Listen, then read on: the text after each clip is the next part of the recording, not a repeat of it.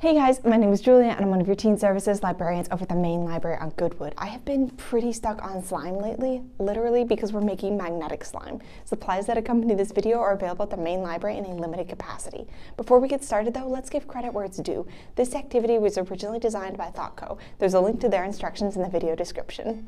To make magnetic slime, you're going to need a quarter cup of white glue, a quarter cup of liquid starch, a craft stick, 2 tablespoons of iron oxide, a magnet, and a styrofoam bowl.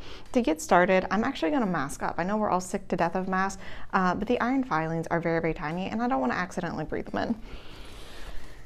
Okay, so we're going to go ahead and first up take our liquid starch and dump it into our bowl.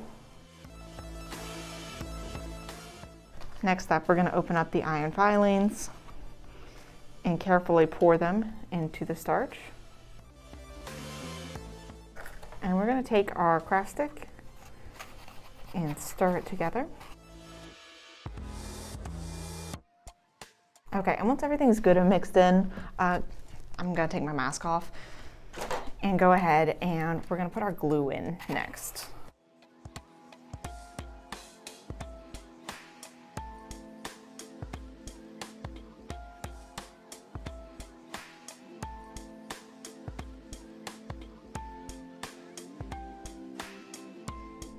Okay, so when you get everything mixed together, it should look a bit like the black goop from Fern Gully.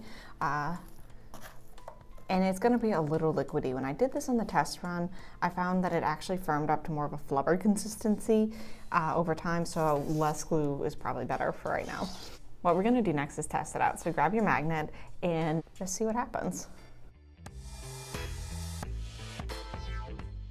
All right, and just for funsies, I have a magnet that I use for magnet fishing that's pretty high powered. Let's see what happens with it. All right, enjoy this, have fun. When you're ready to store it, just throw it in a plastic bag.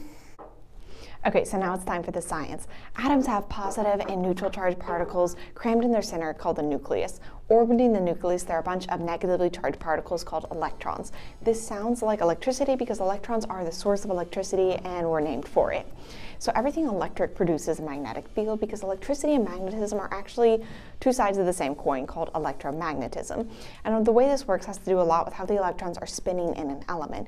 In most things like aluminum, the electrons or spins cancel each other out, which is why you can't do anything with a magnet in a Coke can. But on other elements like iron, the electrons are all spinning the same way, and they really want to link up with things like neodymium, whose electrons are also spinning the same way. Here's the thing though, scientists still don't fully understand how or why electromagnetism works. It powers our world, but it's still a little bit mysterious. We're far from figuring out how things work in this universe, and we need chemists and physicists to help us get there. If you have any questions or comments about today's activity, holler at us. Our phone number is 231-3770, or you can leave a comment on this video.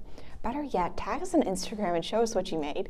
Thank you guys so much for tuning in. I hope you enjoyed this, and I can't wait to see you next time.